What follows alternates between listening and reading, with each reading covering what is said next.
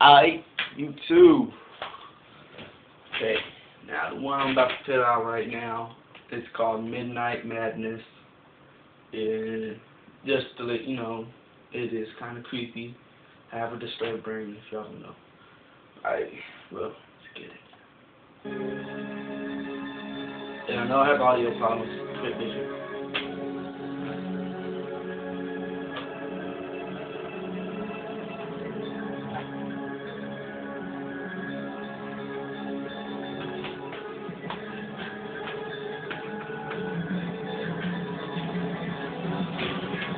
Midnight took your son in tight before I stab him with a knife. Kill you and his wife. You think I got a problem? So sleep tight. It's midnight madness.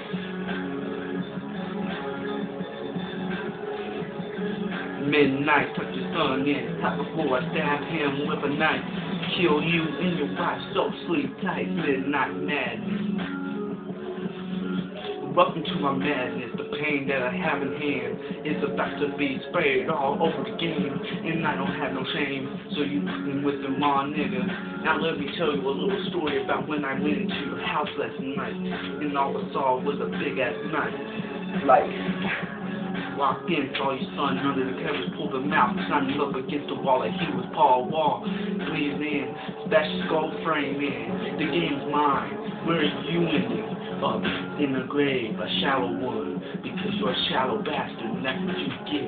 I killed your wife, killed her in front of your kids, saw your kids screaming, drowned your daughter with mud, a puddle, and now you're screaming as soon as you get in the huddle, trying to tell everyone that you saw a monster. You best believe I am a monster. The ill minds, they don't believe, but when they turn around, they have ill eyes, all covered black.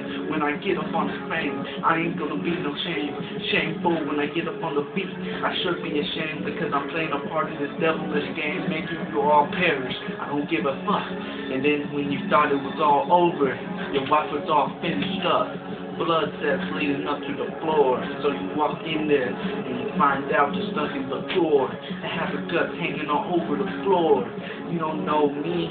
All you see is a man sitting on the bed with your wife's face, wearing it like it was some type of mask, slipping the blood off his lips.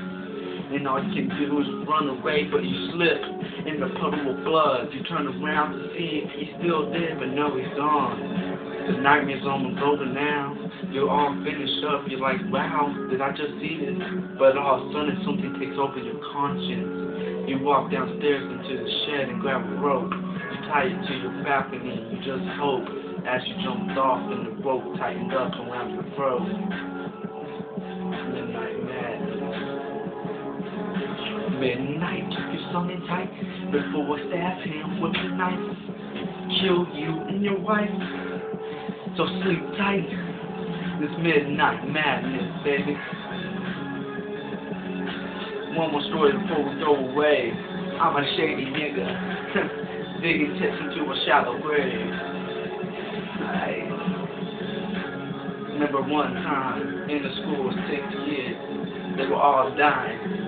I felt so bad for them, but something suddenly took over. I pulled a knife out and I stabbed in them. I cut them open like they were some cantaloupe. I split their head like they were antidotes.